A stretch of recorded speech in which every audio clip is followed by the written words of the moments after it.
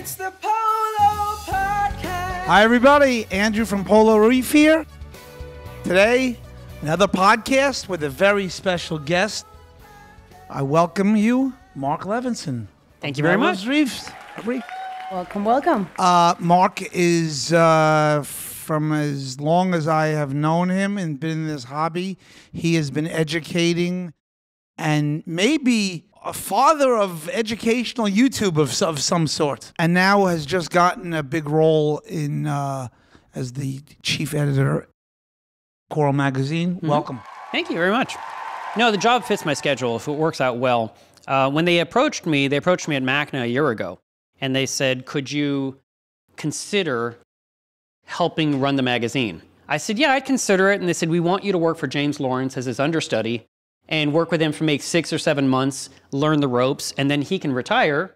I mean, he had to agree to all this too, but the idea was that I would train with him, he would be able to retire and enjoy life, and I would just step into those shoes. And then when his sudden death happened, I thought, well, I guess that's not going to happen now. And then they still reached out to me and said, would you consider it? And I said, I never got the training. And they said, we'll work with you. Right. They said, can you, start, let's say it was probably August? Yeah. August 15th is your first day. And I said, yeah, but September 9th, I believe, was MACNA. Yeah. And I said, I won't have any time for anything with the magazine because I will be... we're going to get into MACNA. Right. But yeah, but okay, I just said, I'm going to be so busy. There's no way. And they said, we'll work with you. And? When I got through MACNA, I was so exhausted. They said, we're ready. I'm like, I'm not. I'm so tired. And then it took me 3 or 4 more days to get my feet under me and get to work. And then I worked for a solid month. I probably worked 100 or 200 hours to make one magazine. And my job is literally to make the magazine, to decide what goes in there. I am in charge of what makes it and what doesn't. So, did you have to learn the magazine business? Did you learn the publishing business? What are you doing day to day there? Yeah. So what happened was they needed someone that would make the decisions. They just needed someone that says yes or no, just like you do with your reef tank. Ultimately you decide. Okay. And they have a team that's been in place for many years. Right. They work together. They know the ropes. Right. I did Reef Keeping magazine back in the early 2000s for about a year and a half. And during that time, I was in charge of that one. And I chose every article. I chose every picture. I chose every poll. And it was an exciting process. And so they knew I had that experience. But print magazine, I did not. I'm actually too impatient. I want to release a blog today. I don't want to give an article to a magazine and wait 6 months for it to show up. I can't stand it. Right. Why is this so good for your schedule? What I liked, the job I have selling aquarium supplies and building acrylic products and running a CNC machine, it's physical. Right. And I was thinking it'd be kind of good to have another job that brings in money where I don't tear up my back as much, where I can just sit at a computer and do some work. Initially, I would work Me Loves Reef, my company, selling aquarium products during the day, and then do Coral Magazine at night. And I was working with Matt Peterson over the phone for 4 or 5 hours every single night because I had to learn as quickly as possible. Right. But now I've changed it to where I'll do some Coral Magazine in the morning, Me Loves Reef for the afternoon, and then possibly a little Coral Magazine in the evening. But I've been told it will take me 100 hours for every issue.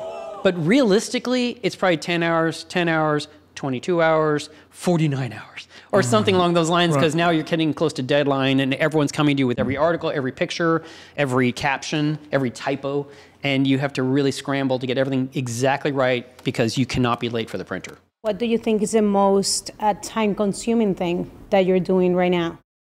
Learning their system. It's so hard. Coral Magazine historically has been the English version of the German Koralle. And so we would have this German issue to look at for comparison's sake. We could see if we like the content. But you have to then take that German article and translate it into English. Right. And it's those kind of things I'm trying to better organize to where I don't have to go hunting because I feel like I'm burning time. Tell us a little bit more about you and the company and the acrylic product business. Mm-hmm. So I used to strip and wax floors for a living. Oh, okay. And so my job was a professional stripper. And I told that to everyone, and they always laughed. And back in the day, you didn't have what we have now. So like I'd write a sentence on Reef Central, and people say, "Is it true you're a stripper?" It says it right there under your name. I was like, "Yes, it's true." And I'd say, if you want to see samples of my work, and I made samples clickable. And you clicked it, and it took you to Sparkling Floor Service. And there was this giant shiny floor. And they're like, oh, I get it now. We thought you meant stripper. And but at the same time, I was learning things about the reef keeping hobby, and I was documenting it on my website. So I'd be working all night with a buffer, just buffing the floor, thinking in my head about my article. And usually when I got really pissed off, is that okay to say that? I get pissed off, like, I'm writing an article about that. And I would write my big thing, and then I could reference anyone to that article and never have to type it out again. And at the same time, I started to work with acrylic, and I was making things for myself, and people said, wow, can you make me one? So I started to do a little acrylic business on the side, but my floor keeping business, which was my own company, was my income. Well, after doing that work for 21 years, I was sick of it. I didn't want to mop my kitchen floor. And I still don't. So you wear socks and you come over. Okay. But in 2009, I said, I'm never cleaning a floor again. I decided Milaj Reef would be my sole source of income, or I'd starve to death and never work again. And if I died, I didn't have to work. YOLO. I decided to quit my job and make my website and make my money. And I was able to stay in business. And I've survived all of it. And then when COVID happened, I was sure, that's it, I'm done. Who's going to spend money on an aquarium? They need a roof, they need food, they need electricity, they need to not die of COVID. Turns out, it went aquarium all the way business up. went cuckoo. Yeah, it was my best as year. with a bunch Yeah. of things did. Yeah. How'd you even learn that you do the milling, or who does the work on the acrylic? Me. You do So it. How did you learn that skill? First, well, I used to work in construction when I was in my 20s. So when it came to working with acrylic, it's really about perfection. It's about getting precise measurements. And I was already doing that with trim carpentry. And so this was just precision to make sure no water comes out. And now I have an actual full-size table saw, and I was working my driveway. During the COVID years, I decided to build a building out back that is now where I work. So, because I was building sumps in my living room for a decade, and instead now I'm doing it out there, and when I come in the house, it's a home. It's not my business. I get to separate church and state, so to speak. Got it. How did that improve your day to day, having this now, like, I believe it's a shed, right, that you now have, and you have, like, It's your the own production studio. and the studio. Excuse me. So Yeah. how does the studio have improved your life? Yeah, no, I love it. I love to go out there and do my work, and I love closing the door and I'm done for the day. And I come inside and I'm with my dog and my reef tank and my television, I cook some food, I do whatever, but it's just, I'm not thinking about work right then. Can you survive just on doing what you do On YouTube? on YouTube? No. Right. Not even remotely.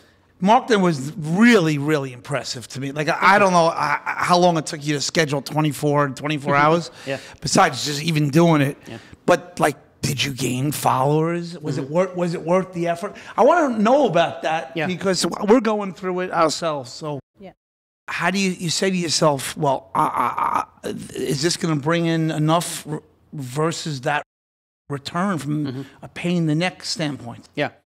Did it? No. Right. And see, when I Also all wanted the time spent. Right. When I wanted to do Markna, I had an I mean, idea. you're going to be so early and ahead of your time in this, I think. Yes. Yeah. Just my own opinion. Well, But Marga yeah. was one of a kind thing. Yeah. Nobody in my done own it. opinion. Right. Yeah. I think the first year won't even, people will remember it like Star Trek, like the year that whatever. But Yeah. I really, but tell me. Yeah, so when the idea was floated, it was a friend, Kyle Weiss from New York, I believe, and he had said, you should do Markna because there's no Macna. And I was like, oh, that's hilarious.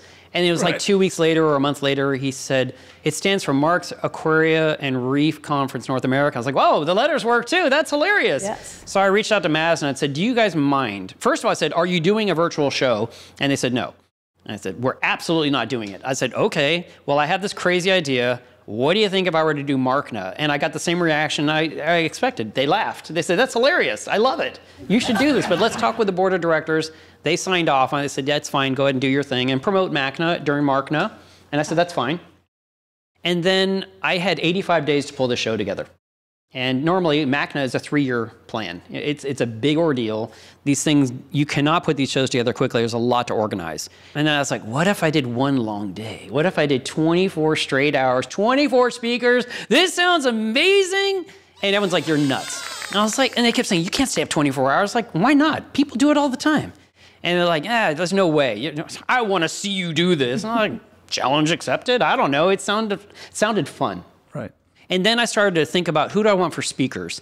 And the thing was, I was sharing this and I thought it would build momentum. People thought I was just joking around. They didn't know. And they're like, wait, Markna's real? I'm like, yes, it's real. There's an actual website. There's links. I'm populating it every day with another speaker. And so I was trying to come up with people I wanted to have. And I really wanted to have a bunch of Instagram people that I follow that I find fascinating. And I just, not just a YouTuber or something like someone that is excellent on nudibranchs. I wanted them. Right. You wanted experts in their field. How did you even go about scheduling this? Well, I contacted each person and said, would you do this? Yeah. And I said, I want people from around the world so that my time zone will land on their daytime.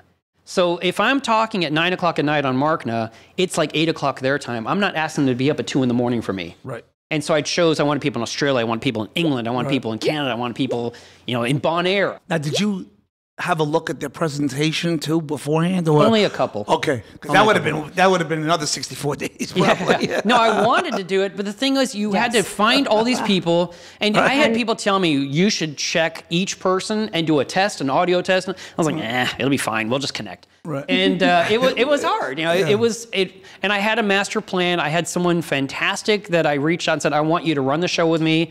And I said, I can take a break, I can take a nap, I can use the restaurant, I can eat a sandwich. You could be on interviewing too. And he's like, I am honored. I love this. I've been wanting to do this for years. This is a great idea. And then 2 days before the event, he says, I'm not doing it. And I was like, are you? And he wrote, and I don't want to discuss it. And I was like, oh my God. And I was like, and so of course, the freight train is on the tracks. We are heading to this thing. Right. And I was like, okay. And the next day or night or whatever you want to call it, following within 24 hours, he sent me a text and he said, I'm not going to leave you high and dry. I'll do a Zoom tutorial with you tonight of how to do these things. It's not as bad as you think. I flew in Dwayne to help to do anything. He was a gopher. He could walk the dog. He could bring me food. He could work on my tank. I don't care. Right. And I brought in Ian, who does a lot of video and movie stuff production. I said, I might need your help. So had him fly in. He couldn't wait to come. But it was the three of us trying to do this event. And I had to work with this knowledge that I gained the night before. And on top of that, I heard that you guys had no electricity. Yes. Well, that was a whole nother, that was another, yes. This giant storm hits.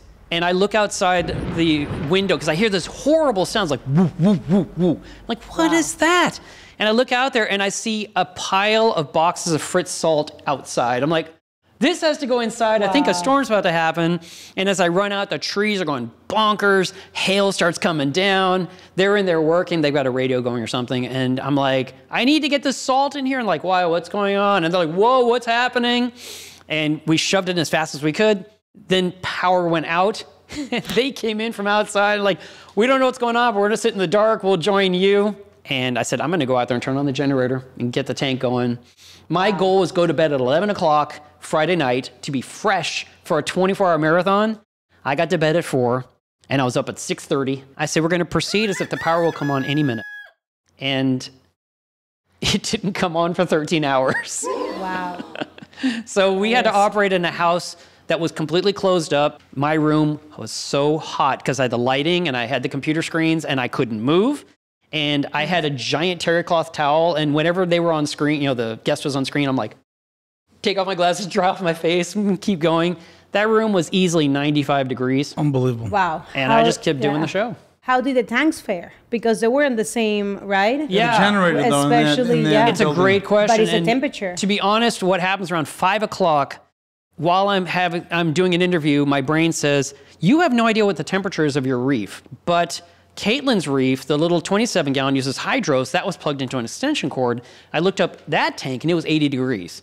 I said, if that tank's 80, my reef is heading that way. And I texted Dwayne, so like I'm on camera. I hit the mute button. I text Dwayne, get in here.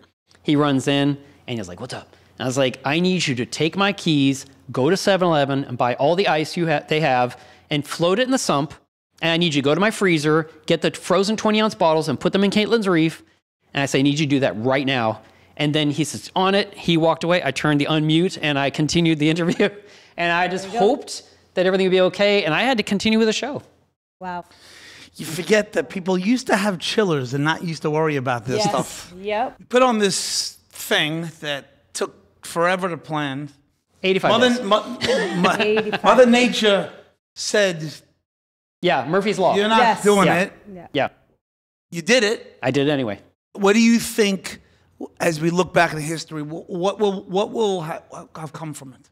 I think that people really enjoyed it. There's things I learned from it I should have done differently. Like I was told specifically in the beginning, do not do separate live streams. Just have one continuous one and let your audience just build and build and build. And people are like tuning in at hour 15. He's still going, that's crazy. And the chat's just going bonkers. And I was like, no, I don't want to do that. I want every presentation to be separate.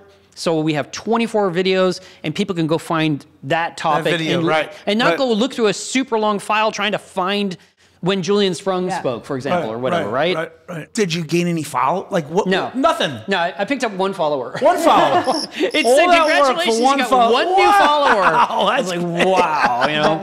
And I actually was warned again, it was Terrence that said to me, you realize you will probably lose people because they're going to get so many notifications. Another live stream, that's going to irritate them. And I was like, who cares? And I think I lost like 67. But I was like, out of 70,000, it's okay. If a few don't like notifications, that's okay.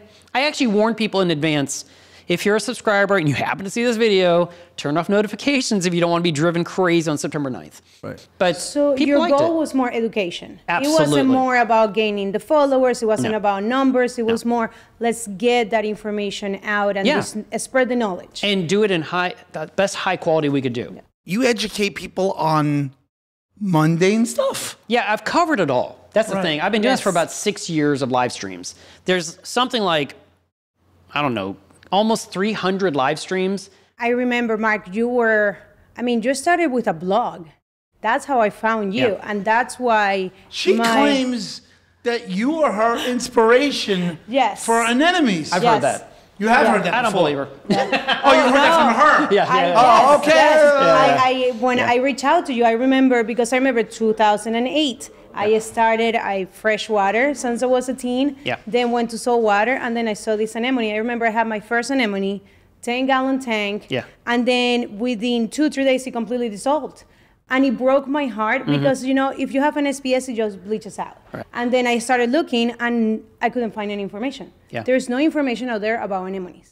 And then I found you. And then you were talking about, and you saw all the anemones and how to care of them and be careful with this and be careful with that. And I remember every day I would wait, oh, he posted something. When you made that bridge from blog to Facebook and to then YouTube. to YouTube, Yeah. but you also make it simple. You don't give I try to, sometimes, yeah. yes, not big words when you're like, oh, let me dictionary. Google what does that mean. No, you're like, no, Yeah. this means this, and that. I did not want to do YouTube. I said, my articles are on the website, they can read it. And they said, Mark, you don't understand, this generation watches. They're not going to read. I'm like, they need to read. I was just really adamant. And I had a guy that pestered me. He was really growing on YouTube. And he said, you have to do this. And I was like, I don't want to do it. And then I got the iPhone 2. And I was like, oh, this is easy. I can film and I can hit upload. So I made this first video and I tried to upload it to YouTube, and YouTube says, nope, it's longer than 15 minutes. You're not allowed to do that. And I was like, oh. And so I had to trim out things. Like I just cut out information. I cut out knowledge. Killed you. I know, Yes. I know. So I did what they said. I did 14 minutes and 59 seconds. I hit upload and people kind of like the videos. And then eventually YouTube says, okay, you can do longer now. You've earned your ability to have an hour. I was like, yes. But that video about the anemones has resonated with so many people. And the funny thing is, I had one light. I had my iPhone right there on this tripod, and I think I held it on with duct tape. I had no special holder back then. Yeah. And I sat down on, I think it was a box next to the tank, so the tank would be next to me. Yes. And I had a piece of paper on the tripod with a piece of tape with 8 things I was going to discuss. Just 8 bullet points. I have never had a video catch on like that one. I was like, what did I do? I was just like, they're not that hard, but the fish store says, good luck, you're just gonna kill it. And I was like, I'm offended because I wanted to live. And people were just like, this is the video. And I'm like, wow, that one really connected with people. Because it was honest, it was down to earth. We almost felt like we were there with you. Yeah. And so what's next for you? What do you think you're going to be doing? Well, I had another crazy idea that I've only shared with 4 people. So I'll tell you, because my brain never stops. And get ready to laugh. All right. I'm going to tell you 3 words. Yeah. Reef keeping, the musical.